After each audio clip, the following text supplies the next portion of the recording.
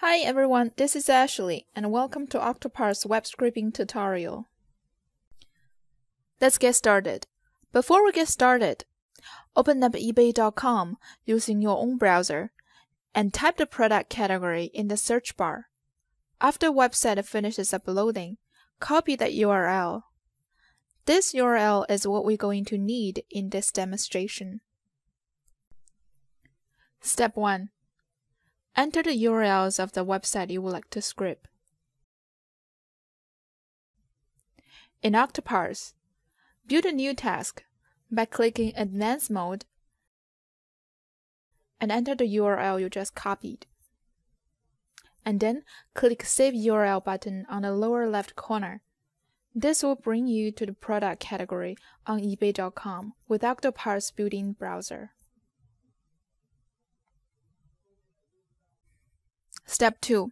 Create a pagination loop. After the website finishes loading up, you can see the interface is divided into 3 parts: the workflow box on the left, the setting area on the right, and the interactive view of the website on the bottom. On this website, you can see the product listing are spread over different pages.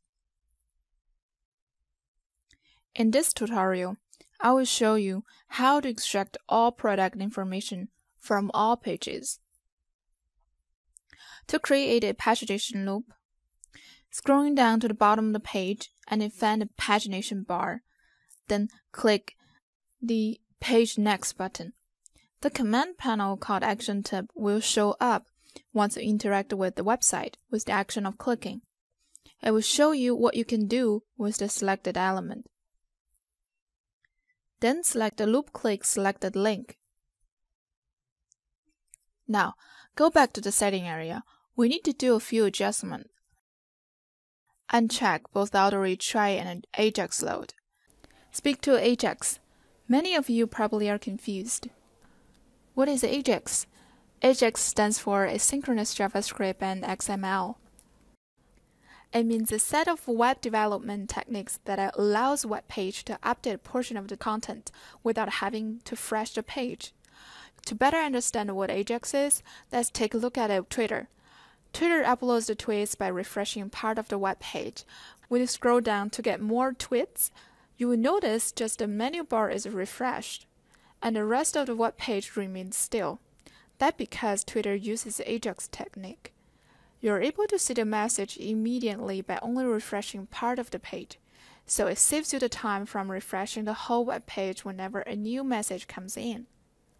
How can you tell the web page applies Ajax? There are many ways you can tell if the website uses Ajax. The easiest way is to check the browser tab. When you update a web page, if there is a loading sign appears, it means the page you're browsing does not apply Ajax technique. To learn more about Ajax, you can check our websites. I have posted a link down below. Make sure you leave a comment if you still got any question. Okay, let's go back to Octoparse and finish our scraping task. Click Save to save the process. As you can see, now we finished creating a pagination loop. Octoparse will click through each listing page and do the exactly same thing as the action we take on the first page. Step 3. Create a loop item. To click through each detail page and get further information, we need to create a loop item. To create a loop item, select the product name from the list. As you can see, selected element is highlighted in green color. Other similar items are highlighted in red. You need to pay attention here, as you may notice, not all laptop names are found and highlighted in red. This is due to an incorrect XPath. Some of you probably are confused about what XPath is. XPath stands for XML Path Language. It is a language that allows you to navigate a specific element in XML documents. Why we need XPath? Web pages are written by human beings and visualized via a web browser. That said, not all web pages follow the same pattern. It could be difficult for a web scraper to crawl a web page written with messy codes. When should we use XPath? When the scripper cannot locate the specific selected field, you need to write an XPath expression to tell Octoparse to go get the element by defining its specific location in HTML. You can think XPath as a GPS system which can help you to get your destination by finding the right path. For example, you want to get the product name, but somehow your scripper extracts seller's information instead. You need to write an XPath and help your scripper to find the right location. Don't know how to write XPath? Octoparse has a built-in XPath generator, which allows you a hassle-free web scraping experience. To learn more about XPath, you can check our website. The related links are listed below. Make sure you leave comments if you still have any question. Now, let's go back and finish our scripting journey. In this case, we need to come back and fix the XPath once we finish creating the loop item. Okay, so click Select All command from Action Tips. Follow the tips and select Loop-click each element. This will tell Octoparse to go through each detail page inside the loop item list. Now, we still need to go back to the setting area and adjust the setting. Uncheck Ajax load. Now, we have a loop item with all parts of the details page. We need to fix the XPath. This will tell Octoparse to locate the element and avoid a situation of incomplete extraction. To do this, we need to come back to the loop item on the workflow and go to the setting area.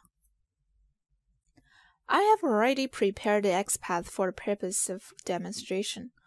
Copy this XPath and paste this expression at variable list.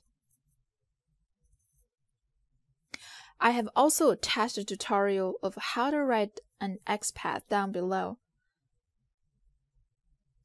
Click Save to save the step. Now, we have a loop list with all the detail pages. Octoparse will click through each page and do the exact same thing as the action we take on the first item. Step 4. Select the data you need. Now, we need to select the extraction field. As you can see, we have created a loop list with all detail page in the list. Now, we need to create an action inside the loop item, which will tell the robot to extract the data within the page. To extract the data, click the element. For example, in this case, we select the name of the product. Click Extract Text of the selected element.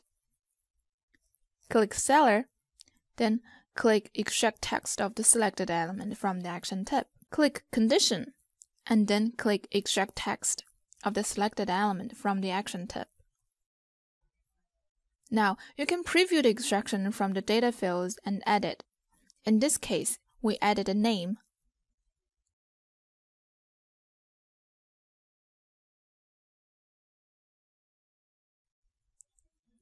Click Save to save the step. Step 5. Run the task and get the data. After finishing setting up the rules, we can run the task by clicking Start Extraction. Then select the local extraction to run the task. You can check the scraping status, and the data has been extracted from the extraction panel.